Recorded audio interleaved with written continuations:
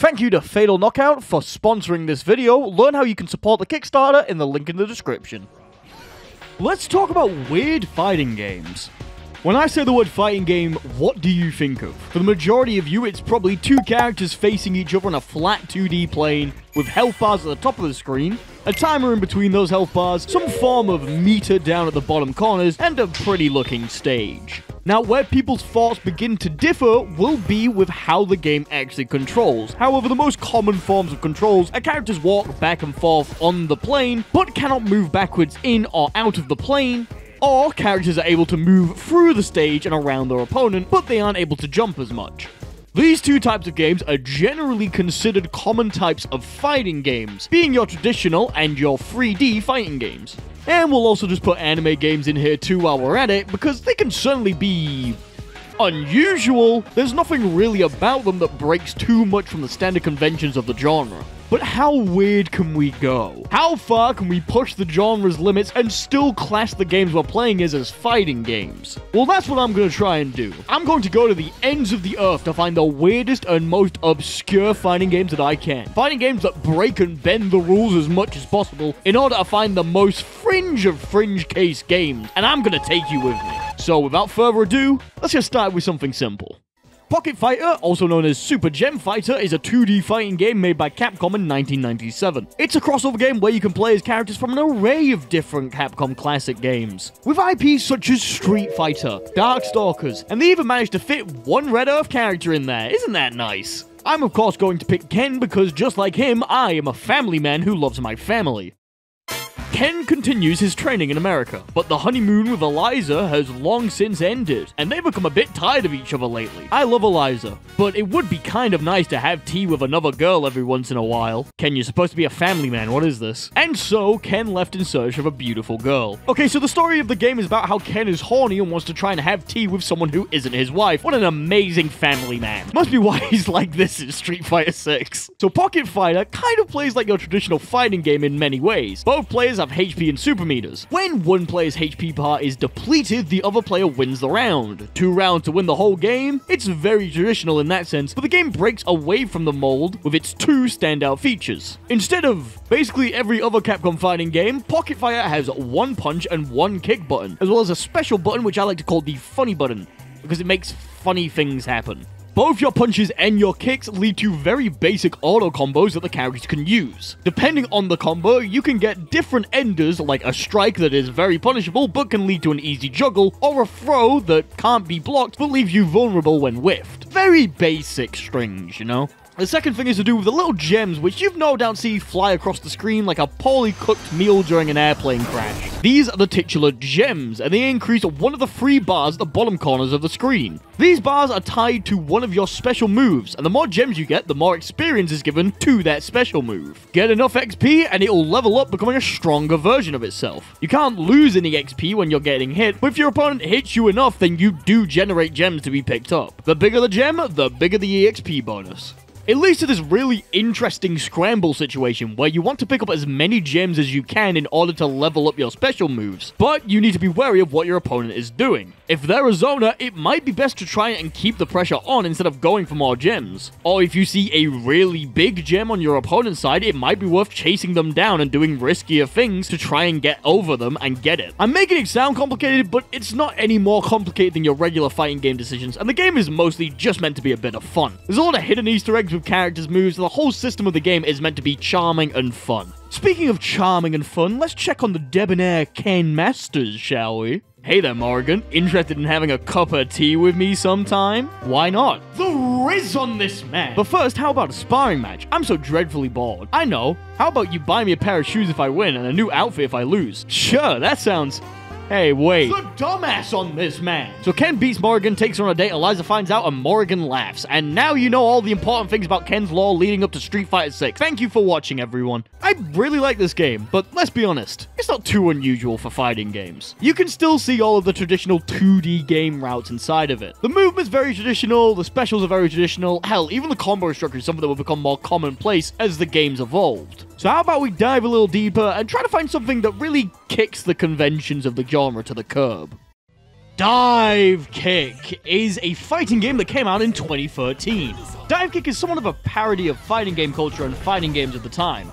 Everything has a tongue-in-cheek feel to it, from the titular characters being literally named Dive and Kick, to the fraud detection system where if you beat the other player without dropping a single game, they get listed as a fraud, to even literally having actual FGC figures in the game be playable with references to them as people. Jebailey's head grows every time you win a match, to the point where I think he's going to pop like a balloon if this keeps happening. Now, Dive Kick is a very complex game to understand and play. It takes at least a decade for anyone to be able to understand the complexity and the depth of this game, which is why I'm talking about it 10 years after it came out. The game has two buttons that control everything. One makes you dive, and the other makes you kick. How did they come up with this? The goal of the game is to simply hit the opponent with a dive kick before they hit you with their own. Each character has a different trajectory at which they dive kick, so it's important to try and predict where your opponent is going to be before you commit to a dive kick. The characters also all have their own gimmicks that they can use, with special abilities and super moves that they get once they've filled up their shoe meter. Now, you might be wondering, how do you walk around in the game and play neutral? And that's the best part. You don't. You move entirely by hopping around and dive kicking. The game focuses on neutral and whiff punishing by having you light up your attacks to hit the opponent when they're vulnerable on the screen, or trying to bait your opponent to think that you're vulnerable and then hit them with a counter attack. It's got the building blocks of fighting game neutral, but presents them in a unique way, which can make it a little bit easier to understand for some people, but I'm not sure it's for everyone. I do personally really like it though, and I think it's just fucking funny. Like, he just floats away. He's gone. He's fucking gone. But come on, Gecko. This is still tame. This ain't that outlandish. Like, there's still basic concepts of fighting game. Where's the really weird stuff, dude? Like, come on. Give it to me. Show me the crazy things. All right, fine. What if we took the video game out of the fighting game then, huh?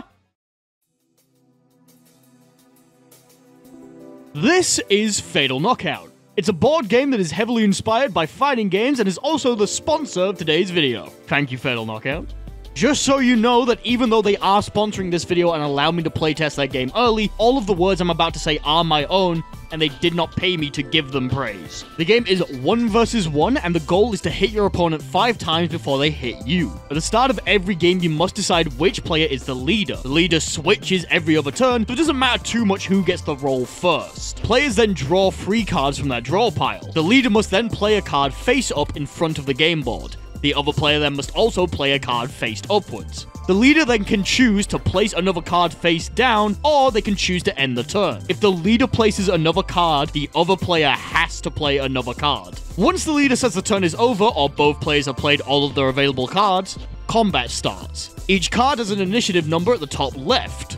The players must order the cards from the lowest to the highest initiative order. The card order then shows the sequence of events that play out. The cards are very easy to understand and read, with some of them giving you choices of actions that you're able to do. So you have some options of the outcome of the turn while it's happening. For instance, let's say that you place some cards down with the plan to rush into your opponent's striking range, hit them, and then back away. But because of the way that the turn order is working, it would cause you to take more damage than you would actually deal to them. Depending on the cards that you play, you might be able to turn that rush into a runaway strategy so that you can avoid your opponent's damage and wait for a better moment to strike. Once the turn is over, the other player is now the leader. Both players draw 3 more cards from their draw pile and the match continues. That's the basics of the game, but the depth starts to come from the characters that you can pick and how you play them. The base game comes with 6 separate characters. Cage the Grappler. The simplest of the characters in the game, hey, don't look at me, that's what the devs said. Cage is a big, slow guy who wants nothing more than to give you a nice big hug and do absolutely ludicrous amounts of damage. He's recommended for players who are brand new to Fatal Knockout and fighting games in general, or just players who like the big, slow guy. Mercury the Rushdown. Get in, do damage, and get out in the blink of an eye. Mercury is a high mobile character that is able to move around the board at breakneck pace, and drag her higher initiative cards down the chain to give her better setups. When I got to playtest the game with the devs, she was the character that I played, and I absolutely loved her. She is so mobile, great for players with monkey brains like myself. V, the Zoner. Armed with her trusty staff, V is able to control the battlefield from afar with far-hitting moves and disjointed hitboxes. Some of her cards allow her to move her staff independently from herself, so she can attack her enemies while being nowhere near them. Sounds like an absolute menace to fight, a great pick if you're somebody who loves killing your enemies from afar. Zero, the Stance. A unique take on the all-rounder character, Zero is able to switch between 3 different colored stances that allow them to alternate how their attacks work.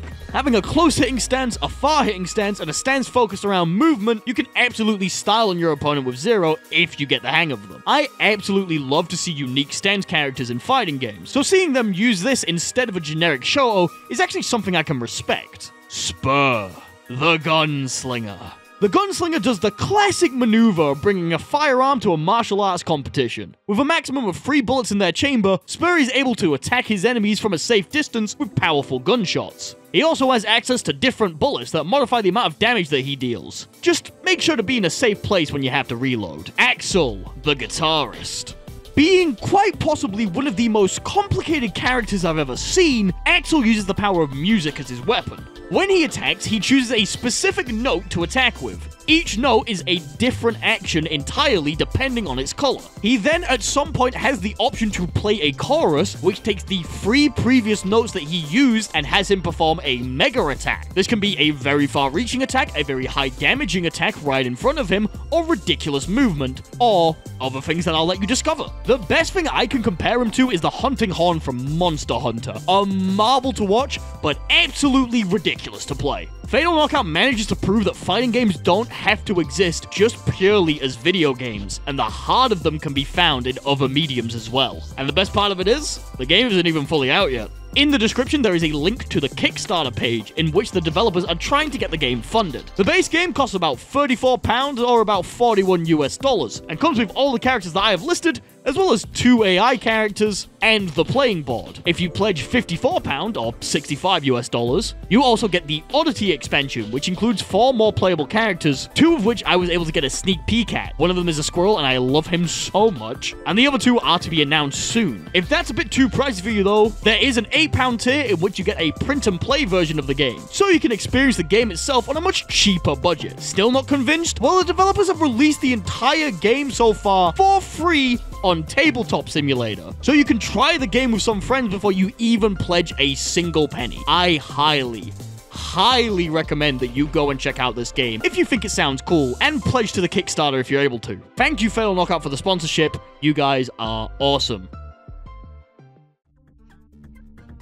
You all knew this one was coming, didn't you? Your Only Move is Hustle is a task-based, turn-based fighting game released officially on Steam in February 2023. The game picked up a large amount of traction before the Steam released and exploded in popularity once you were able to actually buy the game. The base game lets you play as 4 characters. Ninja, who is your rushdown ninja archetype. Robot, who is the dedicated grappler. Wizard, who is your dedicated zoner and also a piece of shit. And Cowboy, who was inspiration from somewhere, but I can't quite put my finger on it. The game works in a pretty simple way. Both players are able to choose an action for their character. When both players confirm their action, the game plays out until either player is able to act again. Players then take their turns acting and reacting to each other in order to try and hit their opponent as much as possible. You have 30 minutes in total to make all of your moves, so if you're not sure what you want to do, you can give it some thought. This can also mean that competitive matches can go on for a really long time. Now you see, Your Only Move is Hustle gameplay either looks like this,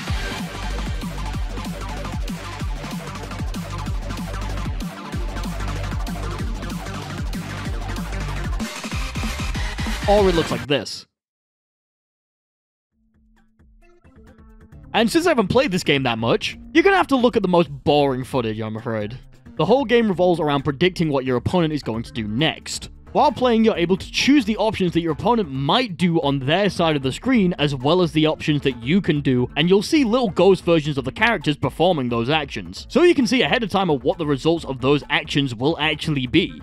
It basically visualizes what goes on in a good fighting game player's head when they have time to take a breather. You have as much time as you need to figure out the optimal response to your opponent's moves. Now, here's where the tricky part comes in. There's generally a pretty optimal answer for every situation. Some move that you can do stuffs out most of your opponent's moves. In any other fighting game, this would generally be your go-to move with no thought attached to it. And even in this game, it's a pretty good option and a pretty safe bet. But the question becomes, will your opponent counteract your best option with one of the options that beat that option? Which of those will they choose? Do you try to counter that option? Is it worth it? This is where the hook of the game lies, in trying to correctly predict what it is that your opponent will do and counteract them before they can pull off their game plan. And the feeling when you actually pull it off is unlike anything any other game can provide. This is actually a situation that comes up a lot in traditional fighting games, but it generally takes a while to get there. You have to get a good grasp of the fundamentals and your character's gimmicks, as well as the opponent's playstyle and habits, before you can make hard reads and do crazy outplays, and it can take hundreds if not thousands of hours to get to that point. Your only move is Hustle gets you to that point basically immediately. Once you figure out how the game works and what you can do, you'll get to the reading your opponent part before you know it, and giving players that feeling as soon as possible is an absolute miracle that not many other fighting games have managed to pull off yet. Something I also really like is the fact that you can just mod the game a bunch thanks to the workshop. There's character customization, so you can change your character to look how you want, and it actually causes the custom character to show up on other players' games when fighting them. The workshop also has a bunch of retexturing that's client-side, unfortunately, and even new characters that the community has made. My friend Nevis put a mod pack together with a bunch of characters for when our friend group plays, and there's a couple of standouts there. We got a Slime, Fox McCloud, a Bunny Rabbit, apparently, an Umbrella Person, and whoa! Having modding capabilities like this is always a great sign to see in any game, let alone indie fighting games, and I can't wait to see all the stuff the community and the developers come up with for new characters and features. I'm pretty sure there's a map feature that somebody has added which looks absolutely amazing. If you're looking for something that takes mechanical complexity out of fighting games and doubles, triples, and quadruple down on the mind game aspects of the genre, then there aren't many better options than Your Only Move is Hustle. But Gecko, I hear you crying out at your monitor. All of the examples you've given us simply remove executional complexity from these games and allow you to get to the mind games of fighting games sooner. I want something that keeps the execution. Alright, well, hey, I got a question for you. Do you like air hockey? Round one. Windjammers is an old Neo Geo arcade game made in 1994 by Data East, who I've never heard of before and aren't around anymore, so that's probably why I don't know anything about them. There was a sequel released in 2021 made by .emu that has a bunch of new features, better controls, and better graphics, but it cost £15 and they took it off the Xbox Game Pass, so we're going to be talking about the original that's on Fightcade for this video. Windjammers is a pretty simple game. The goal is to get your frisbee into the opponent's goal. Goals are worth either 3 or 5 points depending on where they land, with the yellow goals representing 3-point zones and the red goals representing 5-point zones. First player to get to 12 points, or the player that has the most points after the timer runs out, wins the round. You have to win 2 rounds to win the set. The game is very simple from the outlook, and it's pretty simple when you're learning the basics. However, once you start focusing, the complexities of the game make themselves known very quickly. The way that you throw the disc back changes depending on which direction you're holding the stick. You can also curve the shot by doing a half circle input before throwing the disc. If you throw the disc back as soon as you get it, you throw it faster, and the speed slowly fades the longer that you hold it. You can dash by pressing a direction and the A button, but if you hold A, you'll actually block, which can cause the disc to bounce upwards when hitting you. You can then charge up a super attack that throws the disc back at your enemy really fast. You can lob the disc to make it fall upwards, and if the enemy doesn't catch it in time, then you get 2 points for the disc just falling. All characters in the roster have their own unique super shots as well as different speeds and strengths so they can throw the disc at. So character choice can matter quite a bit depending on what you're looking for. The game is really fun and it gets extremely fast as well. Trying to input curve shots and set up for power shots while the disc is flying about can be a frantic yet fun experience. Even when you lose, it feels like you just want to get back in and keep playing to get your shot at revenge. There isn't much else to say though, unfortunately. It's a simple old arcade game. Well, apart from the fact that the loading screen is determined to give you an epileptic fit. Is it really the weirdest fighting game though? Is it the most unusual? No. And that's because I've been saving the actual answer for dead last. The weirdest, most unusual fighting game that there is has been staring you in the face the whole time. Ladies, gentlemen, and others, the weirdest fighting game is Tetris. I will not be elaborating. See you next week. As always, a very special thanks to 64MHz, Almost Nap Time, Brudikai, Daniel Wiedericht, DragonProx, Games.png, I Am Naoto, Lady Dantalon, Melodically Me, Monact Enhoa, Ray W, Super, Tom Tanks, William Gagnon, and Zandatsu for being Tier 2 patron supporters.